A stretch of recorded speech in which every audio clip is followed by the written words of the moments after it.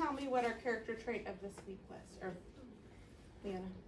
Our character trait was kindness. Sandra Dominguez is not only the school counselor for Grape Creek Elementary, but she also teaches character education. Those who work with her say she's empathetic, genuine, and dedicated. She always has a smile on her face, and she really helps us create a positive environment for our students. They say she's always ready to give anyone a helping hand. She just has a naturally calming effect to be around, and she gives 100% of herself, and not just to the kids, to staff. And she also lets her students know she's someone they can confide in. She really creates a positive environment for our school, and that's something very important in the school because for some of our students, this is their safe place. Principal Pierce said she appreciates all the hard work and dedication Dominguez has shown on a daily basis. She is always here with me, whether it's leaving at 4 p.m. or 7 p.m.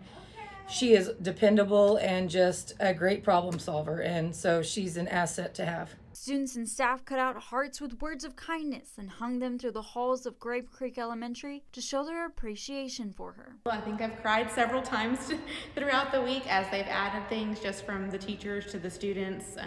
Just hearing the kind words really helps me make it through the day and help me know that I'm truly making a difference, that they're hearing things that we're teaching in character ed and they're learning to apply it. For KSAN News, I'm Isabel Albritton.